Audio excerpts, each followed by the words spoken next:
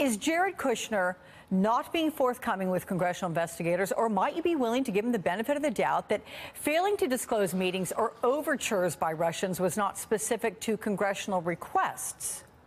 So, Alex, happy Thanksgiving, by the way. It's been another week of revelations, and the Jared Kushner issue is one. I think at least as significantly was the fact that Donald Trump Jr. was engaged in direct email exchanges with WikiLeaks. We learned also this week that Director Mueller is now calling in Hope Hicks of the Trump administration, as well as requesting additional documents. And, oh, by the way, this in the same week in which the president has indicated that he believes Vladimir Putin over the intelligence community in our country. Look, this thing is moving, and it's moving very fast, and it's not moving in a good direction for the president. I'm curious, Donald Trump Jr. and the WikiLeaks revelation, were you surprised by that? How significant is that? So I think probably the thing that's most appropriate that I could say is at this stage, nothing surprises me. Okay. I want to play for you what Luke Harding, as you know, he's a journalist who interviewed Christopher Steele before the Trump dossier became public, what he said to me about Glenn Simpson and Russia having compromising information on President Trump. Here it is.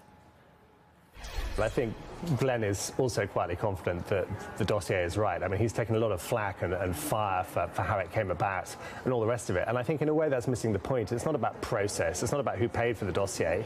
The question is, did Donald Trump and his team collude with Russia? And I think the more we know, the more certain we can be to say yes, actually they did. A lot of secret meetings is the title of my book, and each week we learn of more interactions. And of course this is what the KGB does. They try and penetrate, they try and target, they try and cultivate for their own purposes. Look, I know you can't tell us exactly what was said, but did you leave your meeting with Glenn Simpson believing more significantly that Russia has compromising information on President Trump? Alex, I left that meeting thinking I had just spent the most unbelievable, I don't know how many hours we were in there together. It was many that I had thus far in this year. Look, I'm going to take you back to something I said, I think, on your program in the spring that was a little controversial at the time, but I'm going to reiterate it today. People are going to jail. People are going to go to jail. And in fact, when I said that, I came in for some criticism for it. But now, of course, we've seen several indictments. I'm also going to go on record here today and say additional people are going to be indicted. I've also said, and we'll reiterate here today, that where there's smoke, there's fire, and there's so much smoke you can't see the hand in front of your face. Jeff Sessions, I know, returned before your committee at the end of the month for a closed-door interview. What did you learn from the public grilling that he faced before the House Judiciary Committee? So the thing I would say about Attorney General Sessions, two things. First of all, he is suffering with some of the most profoundly selective amnesia of any human being I've ever met in my life. He seems just never to quite remember the things that might incriminate him. The other thing that I would say about him is that he's clearly on the firing watch list, right? It's in Washington, D.C., there's kind of like this inside game of who's going to get fired first, Rex Tillerson or Jeff Simpson or Jeff Sessions. But I find it all, frankly, kind of ironic.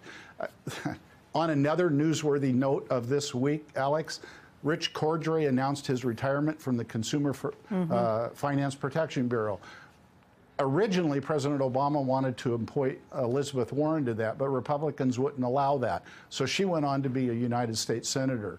Now they've hounded Rich Cordray out of office, and can you say Governor Rich Cordray in the state of Ohio? And at the same time, Mr. Sessions, who left his seat in Alabama in order to become Attorney General, can you now say United States Senator Doug Jones, the Democrat, who is up by 8 points in the most recent poll by Brand X News Network, which often doesn't reveal information favorable to Democrats. So this thing is full of ironies as it relates to all of it. Hey there, I'm Chris Hayes from MSNBC. Thanks for watching MSNBC on YouTube. If you want to keep up to date with the videos we're putting out, you can click subscribe just below me, or click over on this list to see lots of other great videos.